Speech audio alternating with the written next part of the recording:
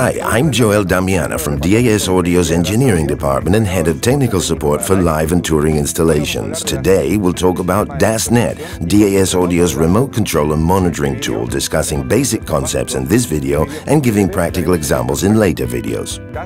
DASnet is a software that allows monitoring and remote control of DAS-powered sound systems and processors.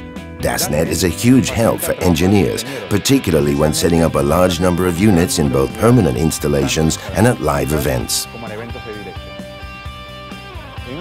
In permanent installations such as a club, for example, we can individually monitor and manage different areas, a bar, the VIP area or the main floor.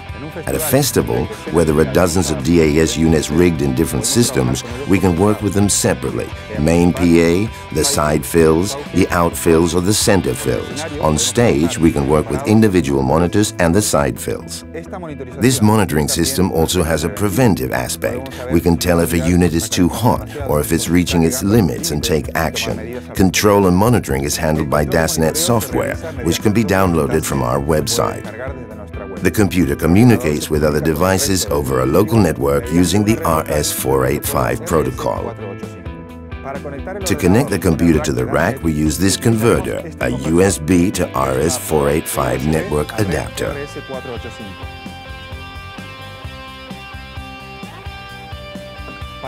For this connection, we can use a standard XLR, the same ones we use to wire microphones.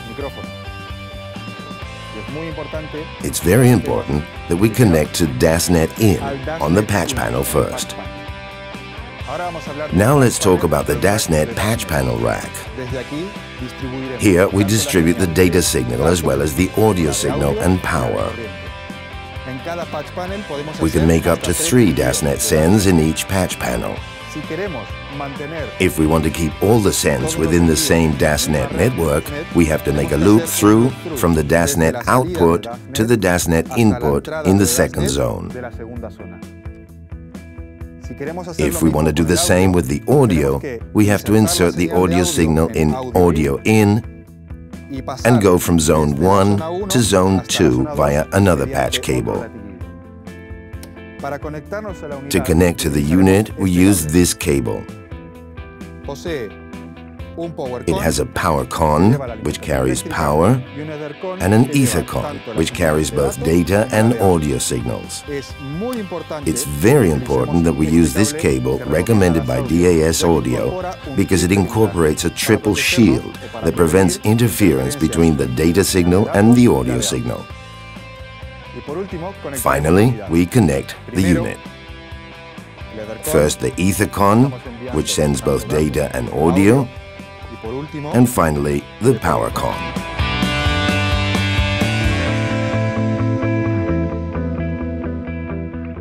DAS models currently compatible with DASnet are Aero 40A, LX218A, DSP2060A, DSP4080, and optionally the Road Series monitors.